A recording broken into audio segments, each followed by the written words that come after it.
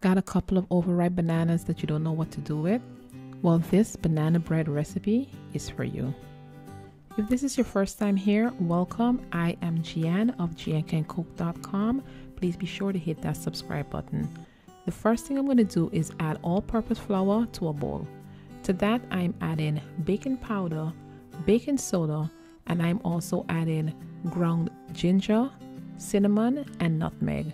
And I'm just going to stir that all together. I'm also going to add a pinch of salt to that mixture as well. I'm going to place this to the side and then get started on the wet ingredients. Now I am using 3 ripe bananas. I am going to peel the bananas and then just mash it with a fork. This is a very simple recipe, and it's definitely what I call a beginner's baker's recipe. This is a great recipe to make with kids.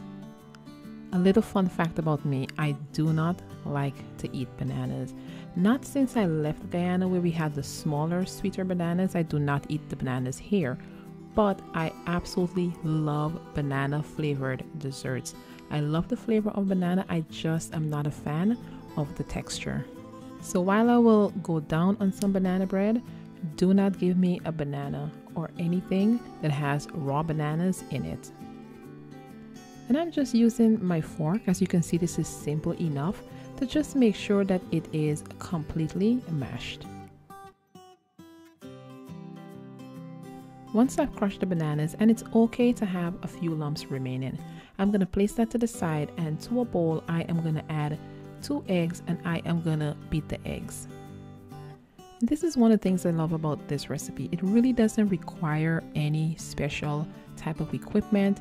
It literally everything is just mixed in a bowl or two. You just dump it all together. That's what I love about quick breads. To the eggs, I'm adding the bananas, I'm adding oil, and I'm just going to give that a little stir, and then I'm also going to add sugar. And as you can see, for this recipe I am using oil versus using butter. Oil does make it a little bit more moist, but you can absolutely use melted butter as well. And I want to point out that I did add some vanilla extract to this. I somehow forgot to film it, but you do need a bit of vanilla extract, probably about a tablespoon and a half. Now I'm going to add the wet ingredients to the bowl with the dry ingredients, and using a spatula I am just going to fold it and mix this all together. It just takes just a few minutes to work the dry ingredients into the wet ingredients. And you really don't want to overmix this.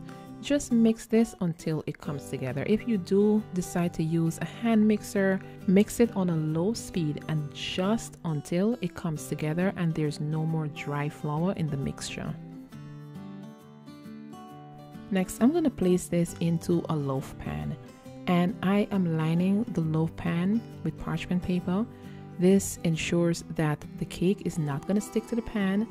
I am spraying the pan with non-stick spray, then I am lining it with the parchment paper.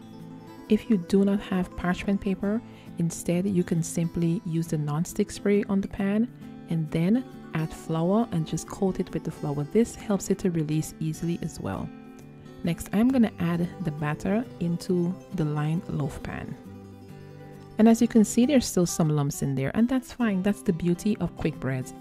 More than likely, those are lumps of bananas, and it's just fine. It's basically going to melt into the batter as it bakes.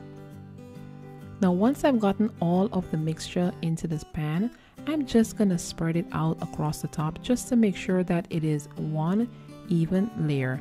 Then I'm going to place it into my oven that's been preheated at 350 degrees and bake it for about 55 to 60 minutes just until it springs back on the top when touched. This is where the parchment paper comes in handy. I'm just going to remove it from the pan with ease, place it on a rack and allow it to cool before cutting into it. Look at how beautiful that looks. I love a good crusty banana bread. My favorite is the end piece, and the inside is just moist and packed full of banana flavor. Thank you guys for joining me again. Please subscribe to my channel and I'll see you guys next time.